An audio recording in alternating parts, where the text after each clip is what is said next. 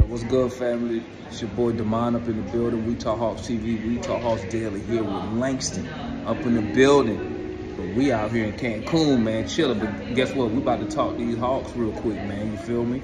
So, Langston, so tell me, give me your quick sum up the season for the Hawks. Yeah, in your words, sum of the season up for me. Man, I'm gonna be honest with you, man. I expected a lot more to come out of this season. You know, it looked like we was primed to go with DeJounte Murray as the combo 1-2 guard. I was full too, bro. I thought we were gonna get. I thought it was gonna be the difference maker this season, man. I really did, and I think what I'm most disappointed in. Sorry, I just got a massage, y'all. And it's off the hook. It's hey, crazy. He just got a massage, and I've been drinking, so don't even. So disregard if we say if words are slurred or whatever. All right, man. So I think what disappointed me the most about this season, man, is not that we wound up damn near in the same spot we were in last season, which is at the bottom. You know, trying to play in. But the inefficiency of Trae Young kind of took me back a little bit, man. Okay. You know, and I'm a Trae Young lover. I love Trae Young, man. I think he's a one-of-one kind of talent. You know, I don't. You know, Hawks moving forward. I mean, looking at what Trae Young has done, his career in college and was incredible. He was not super efficient in college, but he led the NCAA in points and assists. We all know that. But and I thought that the trajectory he was on with the Hawks was going to be a difference maker alongside, in conjunction with DeJounte Murray. Right. And we were going to do something.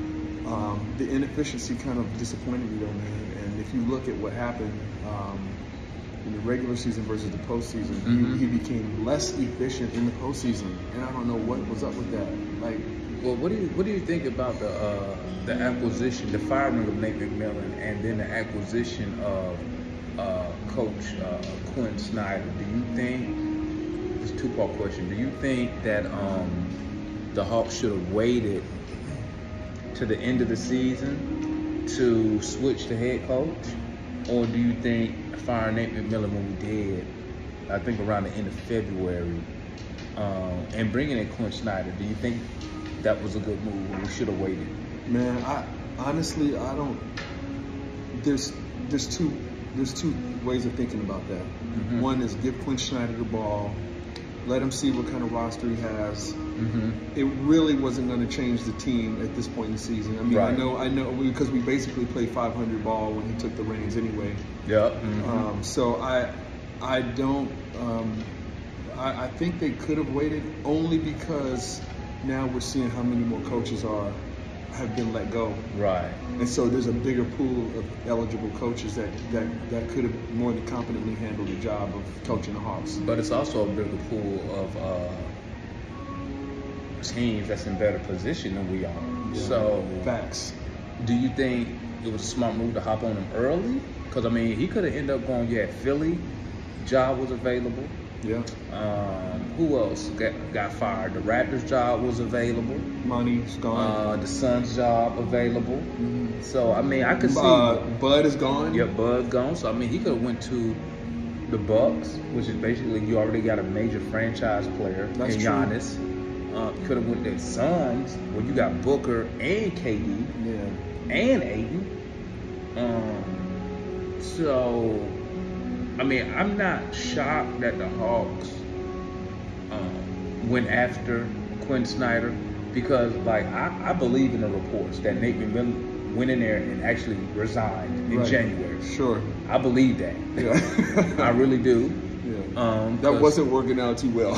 No. So, okay.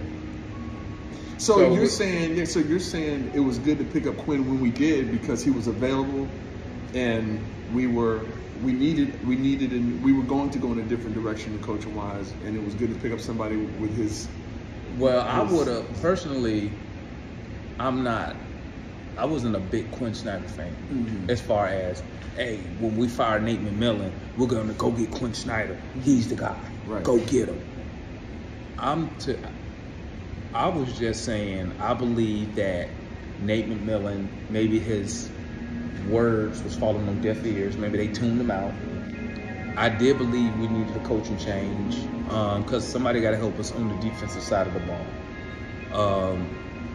Granted, we got a Quinn Snyder. He probably would have been the hottest coaching candidate out there at the time. Sure, at that time. Yeah, so I mean, I can see why they did it and made the move.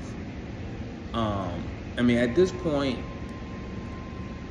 I'm just hoping that I'm gonna put this on the record, man. Go ahead, put it on the record. I don't think Nate McMillan.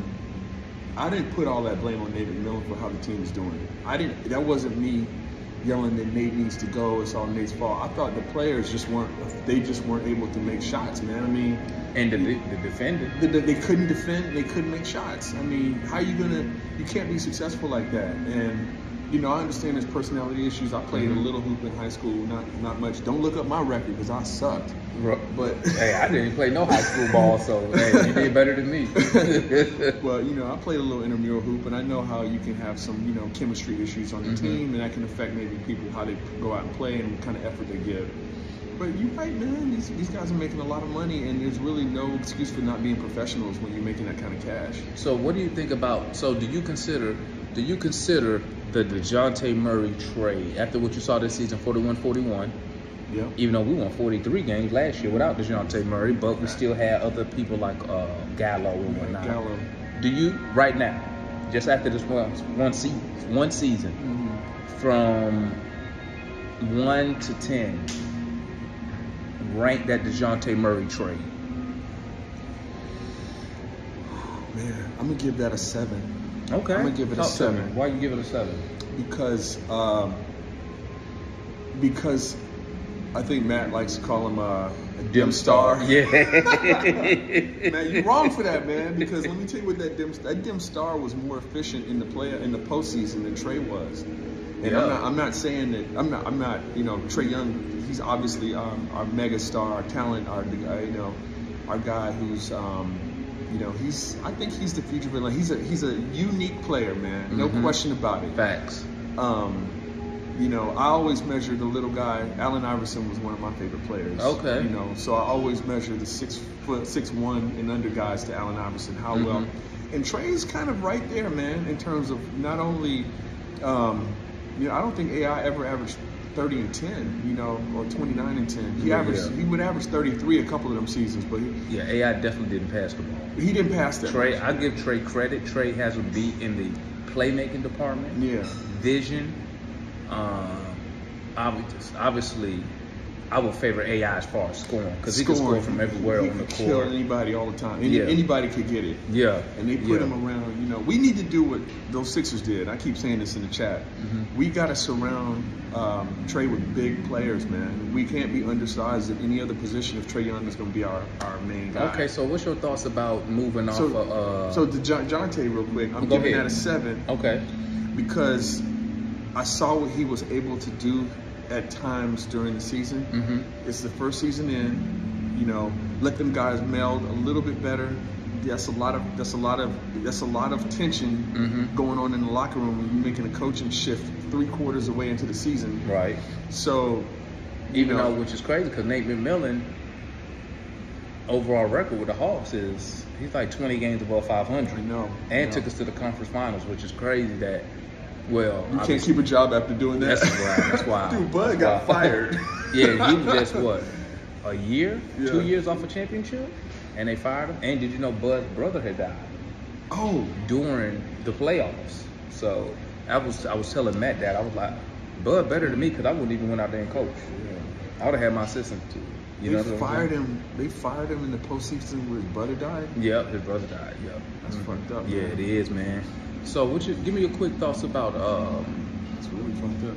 That's like that Nate Robinson stuff, man. He let him go off of his contract right after his sister passed away. You know? Well, they did Isaiah Thomas like that too. That's what I mean. Thomas, and he messed up his hip trying to play them extra games in the playoff for the Celtics. That's crazy. Man. And then his sister died that same year, and then they cut him. Well, they didn't cut him. They traded him for. Some cigarettes and. Well, no, actually, he was part of the trade for if I remember correctly. He was part of the trade for Kyrie. That's how Boston got Kyrie. Right. Yeah, if I remember correctly. You are correct. Yes, so, sir. Give me your thoughts on. Okay. So 7. DeJounte Murray, I give it a 7. Okay. Next year, let's come back and let's see if y'all can get that together. What's your thoughts on this? One of the biggest hot topics out there. Are you pro or anti John Collins? Do you want to trade him, or do you think we need to keep him? And I'll tell you my quick thoughts. Yeah, please. I'm for John. I prefer to trade Capella. Yeah.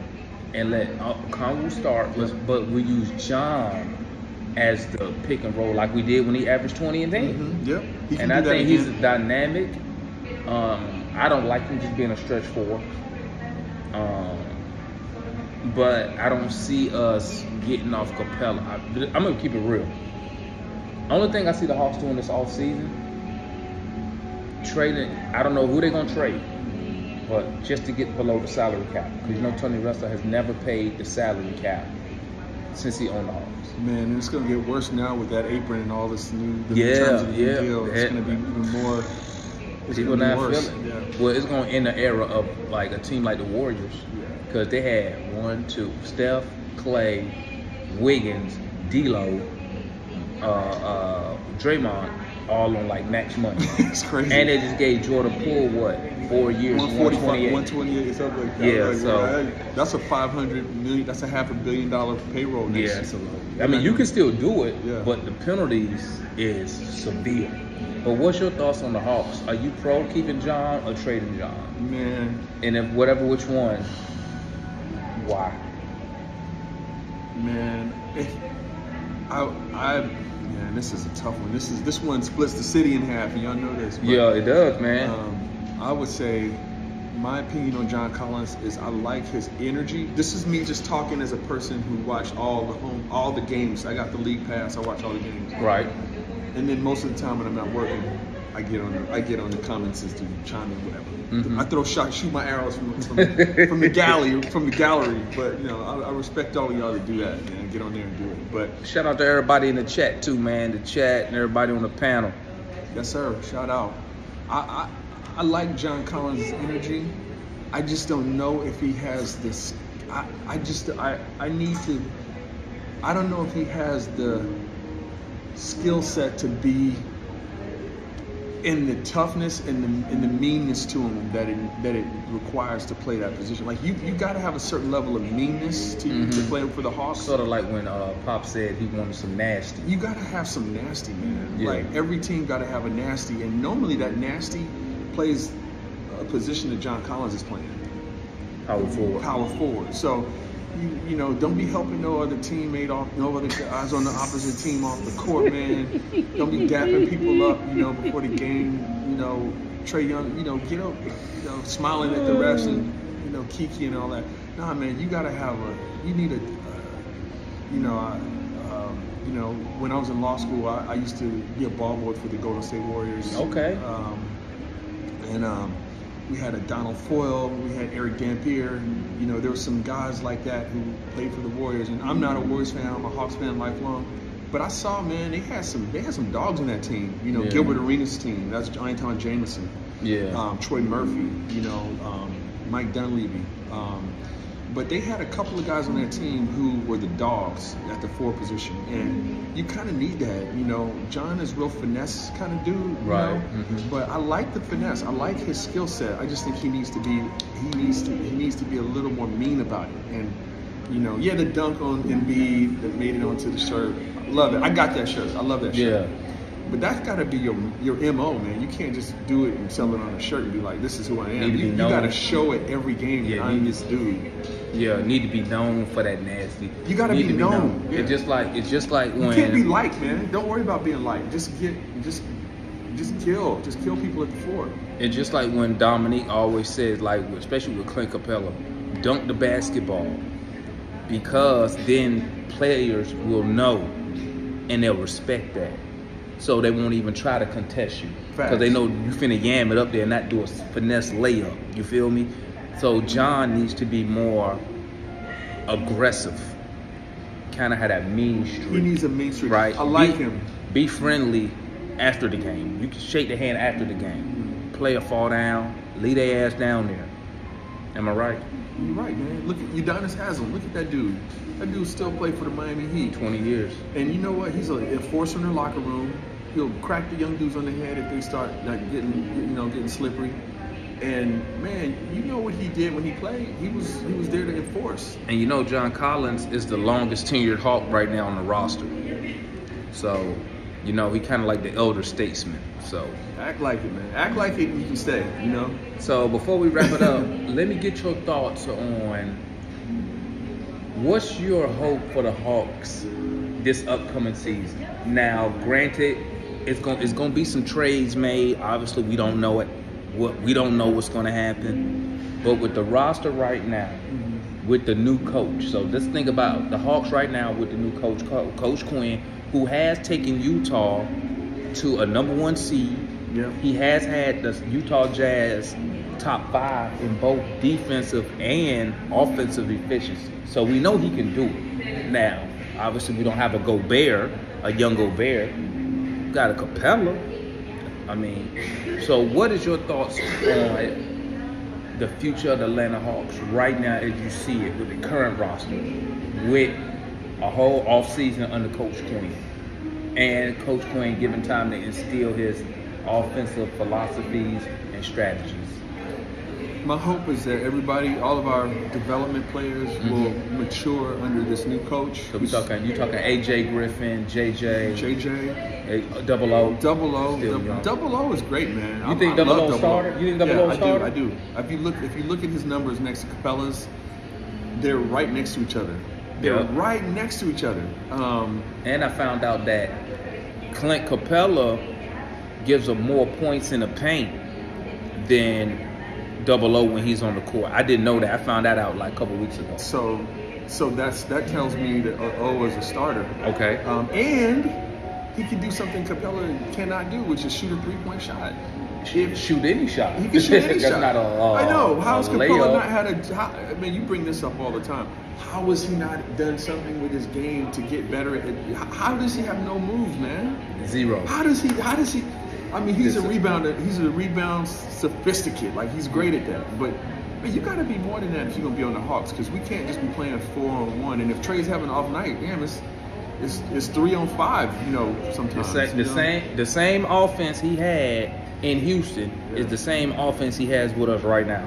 Has added nothing. Not a 15-footer. I think I seen him throw that little ugly sky hook a couple times, but nothing to be effective. You feel me? So So Hawks, let's give Double O some starting minutes. Let's give AJ some more time. I think we need to get Bogey some more time too, because he was the most efficient player we had in the playoffs. He stepped up. DeJounte Murray, his numbers, he was played better in the playoffs. Trae Young I know we keep saying grow up, but I'm hoping that in this offseason, Trae's going to fully assimilate Quinn's philosophy on offense, his that Duke-minded, tough defense, and lead this team, man. We got to have Trae. Trae has to lead this team, and everybody got to be on board with it, man. But I really want to see O in the starting lineup. I want to see O in the starting lineup, and I want to see us get bigger we got to get bigger. We got to get bigger. What's your thoughts on Hunter? He actually played decent in the playoffs. His numbers improved, and that's a good sign. The injury-prone, sort of fears I had about him early on is he seemed to have. He seems like he kind of beat that rap a little bit this season. He had less injuries this season, so maybe he is more durable than I thought he was.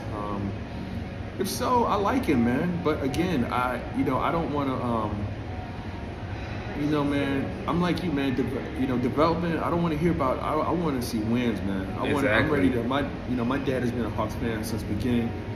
I'm from Atlanta.